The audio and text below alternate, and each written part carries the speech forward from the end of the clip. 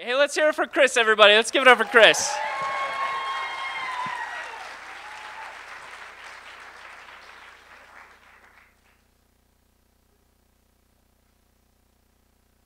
My mother received the phone call around 2 a.m.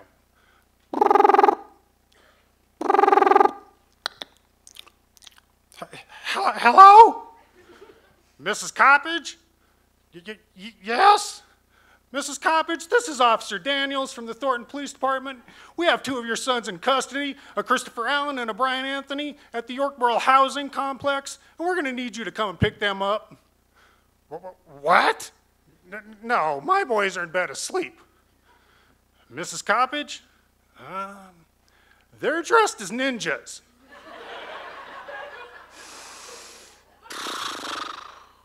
Shit. The midsummer's evening began as any other midsummer's evening, with my little brother Brian, his best friend Greg, and myself, waiting for my mother to fall asleep so we could go outside ninjing. Ninjing was a hobby we picked up in the early 1980s as a result of watching far too many ninja flicks. Yes, it was geeky, and yes, we were pretty serious about it. We would dress all in black from head to foot with nothing exposed but our eyes. And our utility belt of homemade exotic ninja weaponry, well, that, my friends, that would have made Batman proud. On this particular evening, we targeted the construction company Hydro Conduit. Hydro Conduit manufactured large cement cylinders for stormwater and sewage drains. The challenge was to penetrate the property, climb to the highest structure, which was a 4 to 5 story sandbelt, tie a black bandana to the top of it, and then exit. Why, you may ask? Because. Simply because. Thus, we went about acquiring the proper tools necessary to perform the job. A small set of cable cutters to breach the fence. Hamburger laced with sleeping pills to sedate the guard dogs. Flour mixed with laundry detergent and black pepper to blind the security guards. And Dixie cups filled with a 1/4 inch of gunpowder to cause a bright flash to disable the photosensitive security lights. Once the lights were disabled, we would have a 3 to 4 minute window to complete the mission. Yes, we would have made MacGyver proud as well, as all of this was simply a result of our teenage ingenuity. Or should I say, our teenage ninjanuity. But when we arrived at Hydro Conduit, to our dismay, we found that there were no security guards or guard dogs. In fact, there was a large hole in the fence through which we could simply crawl. There was little need to light up the Dixie cups, as the extent of the security was a rusted old sign that read, "No trespassing." And somehow, we mustered the collective courage to overcome that obstacle. Once inside, we easily made our way to the top of the belt, tied the bandana, and left. It was a very anticlimactic ninja-based mission. As the night wore on, out of boredom, we began to wrestle around with one another. And I'm sure to the casual observer, this would have appeared as a very misguided and somewhat sexually confused affair.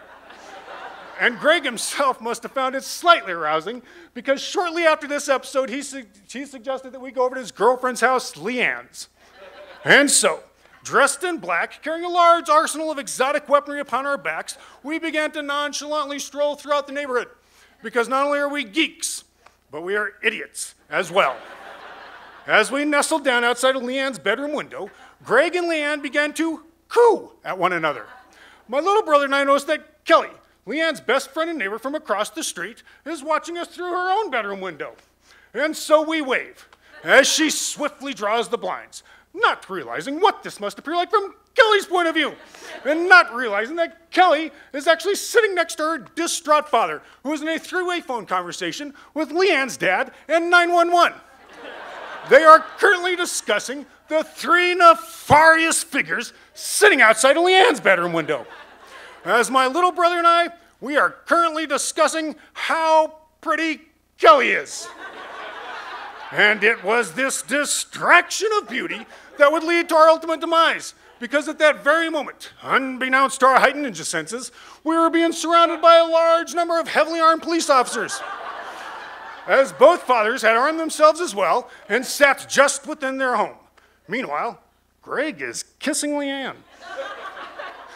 My little brother and I spy the front end of a police vehicle, barely visible at the end of the block. We tap Greg on the shoulder and say, dude, we should totally go. As we rise from our crouched positions and ever so casually begin to saunter away from the house. As soon as our feet hit the sidewalk, the neighborhood explodes with life. Tires screech around corners as police vehicles slide into defensive positions. Spotlights flood the area, blinding our eyes. Car doors are flung open as silhouetted police officers scamper about into strategic stances to gain a beat on us with their weapons. A bullhorn barks out. Put your hands above your head. Time suddenly slows, and all I can think is, damn, I should have made a smoke pellet. But instead, lay face down on the ground. Interlace your fingers behind your head. Don't move.